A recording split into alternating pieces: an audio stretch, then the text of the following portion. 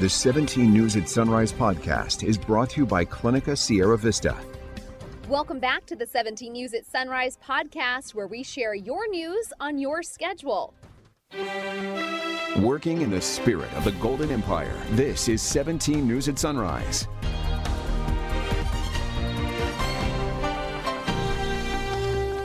And good morning. It is 5 a.m. on this Wednesday morning. I'm Alex Fisher alongside Chris Burton. Maddie Jansen has the day off. 5:03 is our time now, and this morning we continue to cover that breaking news out of Los Angeles, where 2 police officers were shot and killed in the line of duty. New video from overnight shows the police procession as the officers' bodies were taken from the hospital to the county coroner's office. And you can see the enormous amount of support from multiple agencies from around the area. Witnesses say the 2 officers never stood a chance, coming under fire from the suspect almost immediately. Officials call it an ambush. The shooting happened just before 5 o'clock last night. Investigators say the officers were responding to a domestic violence call and possible stabbing at the Siesta Inn in El Monte. Police say officers confronted the suspect and there were 2 exchanges of gunfire, one inside a motel room and a second in the motel parking lot. The 2 wounded officers were rushed to LA County USC Medical Center, but they did not survive.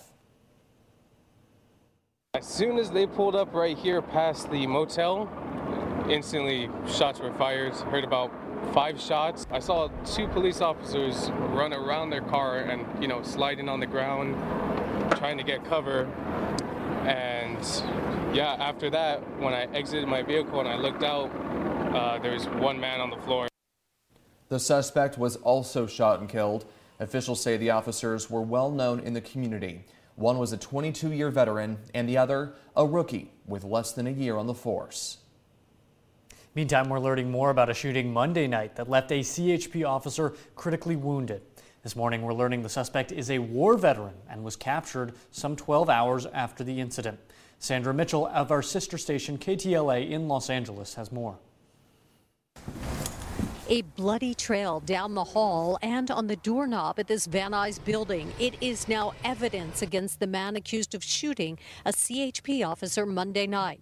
Neighbors say the suspect first came home to his apartment, followed by police. Real loud as if it was right above my head. We also spoke with the family of suspect 33-year-old Pejman Khosrabadi, a Marine who served in Asia and Afghanistan. His family says he returned from war with mental health issues. Outbursts, a little bit, anger, just typical PTSD. He needs help. Last night, after a traffic stop in Studio City, investigators say Khosrabadi shot and critically wounded the 27-year-old officer. After a massive manhunt using bloodhounds, the suspected gunman was found earlier today hiding in a homeless encampment in Van Nuys. He was taken to the hospital to be treated for a hand injury and will be charged with attempted murder of a peace officer. The officer also is recovering, apparently shot several times in the face. Our officer right now is in critical and stable condition, so he's doing well.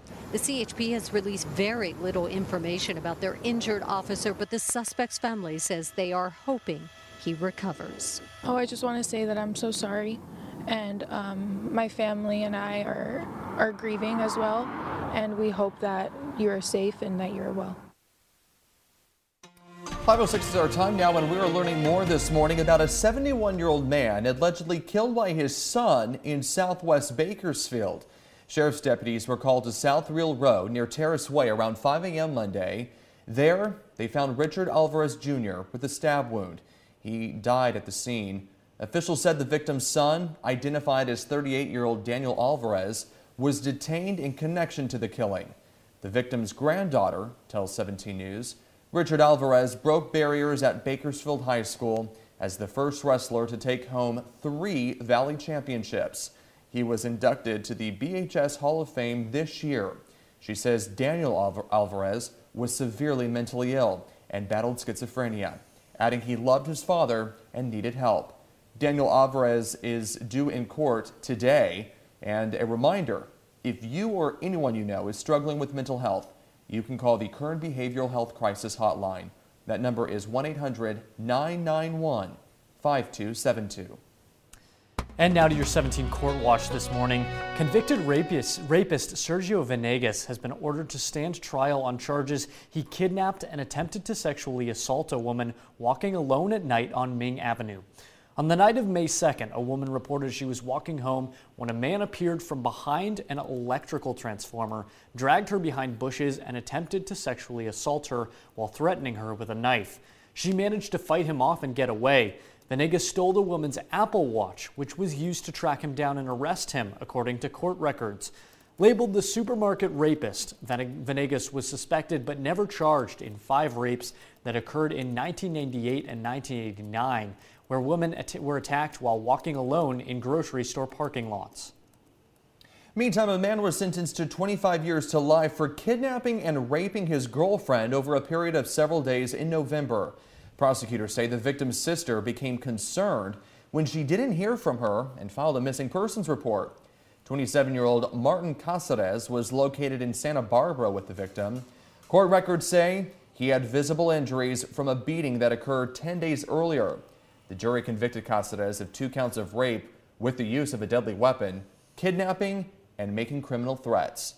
You can read more on this story on our website, kget.com. 5:09 your time now. The Bakersfield Police Department is asking for the community's help in finding 3 missing people, 2 of them teens. This is a photo of 14-year-old Jacob Medina. He was last seen earlier today in the 1000 block of Kentucky Street. He's considered at risk because he has no prior history of running away. He's described at 6 feet tall, 140 pounds, with black hair and brown eyes. When he disappeared, he was wearing a black t-shirt, black pants, and white and black Nike shoes. Police are also looking for 17-year-old Sherry Ann Wolf. She was last seen Monday around 2 p.m. in the 3200 block of Sierra Meadows Drive. Wolf is considered at risk due to a medical condition and has not run away before. Wolf is 5'1", 155 pounds with black hair and brown eyes. Police say she was wearing a gray sweatshirt, blue denim shorts, and black shoes. And finally, police are looking for this 61-year-old man considered at risk due to a medical condition. This is a photo of Shamshir Loyal. He was last seen walking eastbound in the 3200 block of McKee Road around 10:30 yesterday morning. Loyal is 6'2" and was wearing a gray jacket and gray pajama pants. Anyone with information on any of these missing people should call Bakersfield Police. That number 327-7111. Now to the latest on the COVID-19 pandemic, and an FDA advisory committee is set to meet once again today to discuss the use of COVID-19 vaccines in children as young as 6 months. Moderna's shot is currently only authorized for adults, but the panel endorsed the vaccine for children 6 to 17. Now, keep in mind that COVID vaccines currently have emergency use authorization for children. This morning, advisors will also consider extending the authorization to kids as young as 6 months for both Moderna and Pfizer's vaccines. FDA documents released this weekend show that the measures are likely to be approved. The data apparently shows the effectiveness and safety of the vaccines in preventing severe illness in young children. Meantime, here in Kern, we got an update from KPH yesterday announcing 989 new positive cases and 1 new death attributed to COVID-19. The dashboard does show a slight increase in cases since our last update, with Kern County now averaging nearly 330 new cases a day. State data shows that we have 43 patients currently hospitalized in Kern County, and we have 5 more in intensive care units. And we continue to follow some breaking news of a shooting near the Valley Plaza Mall. You are taking a live look at the scene. Police say a man was shot in the area just after 1:30 this morning, and he was taken to the hospital with life-threatening wounds. Police say they are still trying to find the shooter, and we are still working to get more information on the shooting, and we will update you as soon as we learn more. But again, this happening near the Valley Plaza Mall, this shooting around 1:30 this morning, a man who was shot with life-threatening wounds. 5:34 is our time now, and 17 News is your local election headquarters, and it has been 1 week since voters in Kern and across the state voted in the midterm primary. Our elections department has been under scrutiny from some residents who want to ensure the process is accurate and safe. 17's Maddie Gannon has more. Good morning, Chairman Scrivener and distinguished board members. I am Vince Mayoko. Exactly 1 week from California's midterm primary election, a group of residents in Kern, many belonging to the Election Integrity Project, returning to the Board of Supervisors floor. I'm here as an advocate for election integrity, and I've had some serious concerns regarding the Kern County Election Office. A large issue EIP had with previous elections springing back up. And the biggest part of the process is the signature verification of a voter's ballot envelope. Kern County EIP coordinator Tom Pavich saying in the recall, observers could watch the signature check process from 1 foot away. But for some reason, the elections office department decided this year to change that situation. We're now 7.5 feet. Kern Registrar of Voters Mary Bedard responding, saying the distance is less than 6 feet. You have the monitor with the screen, you have the worker sitting behind the screen doing the signature checking, then there is the glass partition, and then there is the observer sit directly behind that. Bedard's announcement, Kern still has about 60,000 ballots left to count, becoming another point of contention. A lot of ballots still have not been counted. I mean, the numbers really haven't changed a lot. Taft Republican Assembly President and EIP volunteer Vince Mayoko raising issue with what he considers the slow counting of ballots in Kern, re-sparking the group's months-long argument that the position that runs Kern's elections should be split from the auditor-controller duties. I mean, this is probably example number 952 of why that position needs to be decoupled from the auditor, controller, county clerk position. Maddie Gannon, 17 News.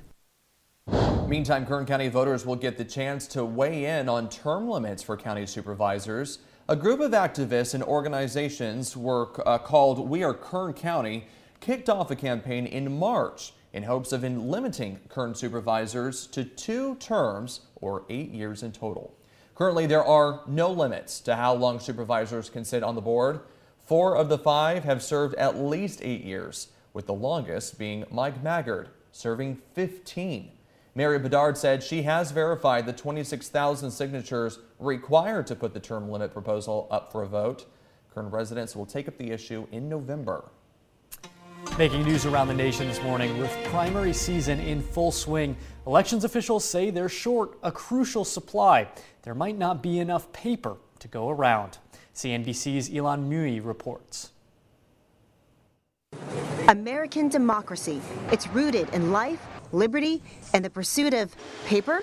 Paper's always been a key part of an election. There are the ballots, of course, but that's just the beginning. Or a lot of it is precinct guides. Where are the precincts if you want to vote in person? Where can you drop your ballot off if you have drop boxes? And then there's the voter registration information. People that move to a new state want to mail in a voter registration application or get a voter registration card. All of those things require paper today. Runback Elections in Phoenix prints materials for elections across 23 states in the District of Columbia. It can use up to 60 rolls of paper a day, each one weighing 1,000 pounds. But getting that paper has become a huge problem, with mills stuck in supply chain bottlenecks. Prices are up nearly 40% compared to last year. Deliveries are often delayed, and Congress is warning the paper jam could undermine Americans' most basic right. I think what we can do best to avoid any worst-case scenario is to make sure that no one waits too long to order their ballots, because the worst-case scenario would be you have a polling place that doesn't allow individuals to vote on Election Day. Already, Texas had to limit the number of voter registration forms it hands out because of the paper shortage. In Louisiana, officials had to start the hunt months in advance. They called every paper mill in North America, not just the United States, but North America. So my concern was if Louisiana is having a difficult time to meet the needs of our state, which doesn't have a lot of usage of paper ballots, then what may other states be experiencing as well? Now, Louisiana's Secretary of State, Kyle Ardoin, is calling on the Biden administration to invoke the Defense Production Act to ensure U.S. paper mills can meet demand. Do we really want to create a supply chain issue or a ballot issue if we can't get the supplies we need? We're digging a hole for ourselves in questioning the election, even before we get there. The big deadline is around Labor Day. That's when they need to have enough paper to start printing for the November elections. Right now, officials tell me they have just enough for what's been planned, but very little wiggle room in case something goes wrong. Back to you. This is Elon Moody reporting. Now, the House committee investigating the January 6th attack on the Capitol announced that it's postponing its second public hearing scheduled for this morning. The next hearing will take place tomorrow instead. The committee did not say why it was postponing this morning's hearing. The witnesses who were expected to testify at the hearing included Jeffrey Rosen, Richard Donahue, and Steve Engel. 5:40 now, and we have an update on the story we've been following for more than 3 years. The Tejon tribe finally has the green light to bring a resort and casino to Kern County. 17's Christian Galeno has more on the multi-million-dollar project, years in the making.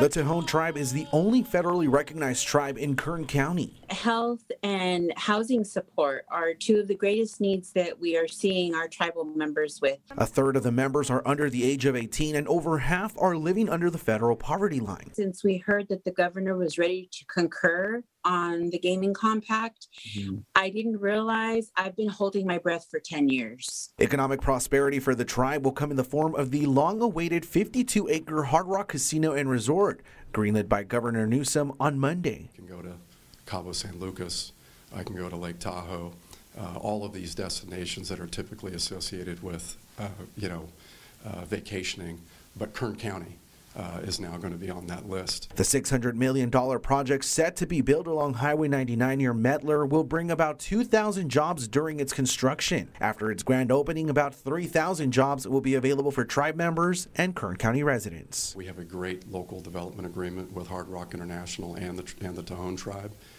that is about a $220 million value to Kern County over the next 20 years. A county sheriff and fire department substation will also bring the necessary public safety to the area. It's a tremendous opportunity for them, for not only their people, but they have created a project that's going to be meaningful for us all. Outside of course, the actual venue is the opportunity for Bakersfield specifically to be opened and recognized within California. It's also an opportunity to recognize the original stewards of the land amid an ability to correct historical wrongs.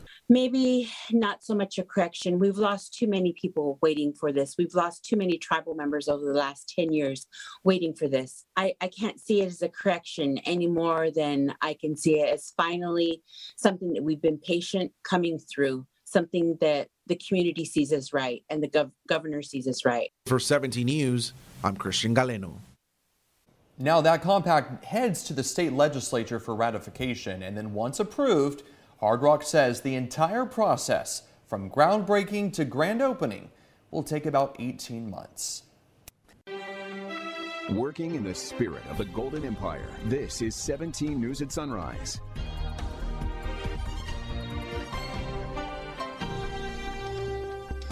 The 17 News at Sunrise podcast is a production of KGET and Nexstar Media Group. For more on all of the headlines in today's show, head to kget.com.